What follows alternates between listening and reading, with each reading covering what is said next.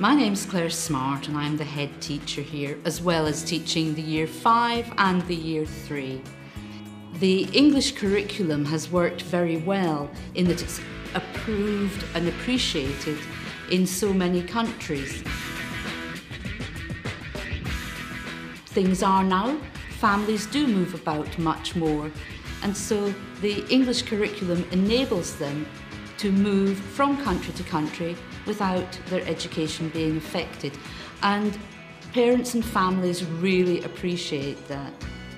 It's also because the English qualifications, GCSEs, A levels or AS levels, are accepted in so many countries, it's possible for students studying abroad to then get into some of the better educational institutes, for example, the Russell Group universities in the UK.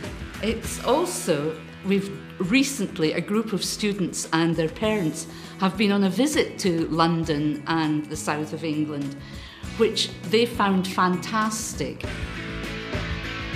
English curriculum does have the advantage as well that it has a whole way of thinking which is original.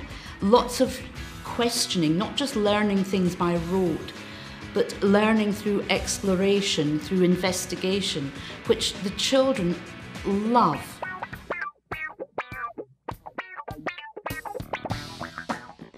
My name is Heather Miller. I'm a Canadian teacher. I started working at CIS Armenia in September 2016 when the school first opened. Our day starts at 8:30 in the morning when the children arrive. We have English, science, and math in the mornings. In the afternoon, they continue with their elective classes. We have reading periods. We have additional Armenian classes. We have arts and crafts. We have a great play structure. The kids play outside.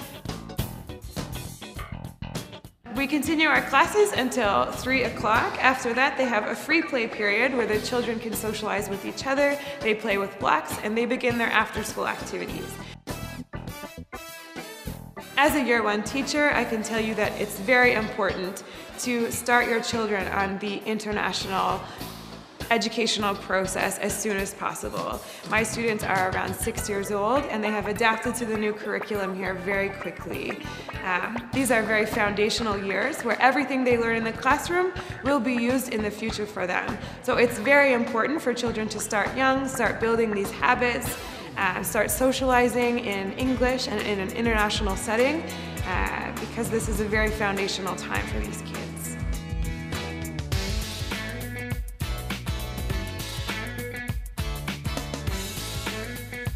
So this was the most modern school in Armenia, and highest priorities for us as parents were that we wanted our child to study in a school with a British curriculum and in international environment.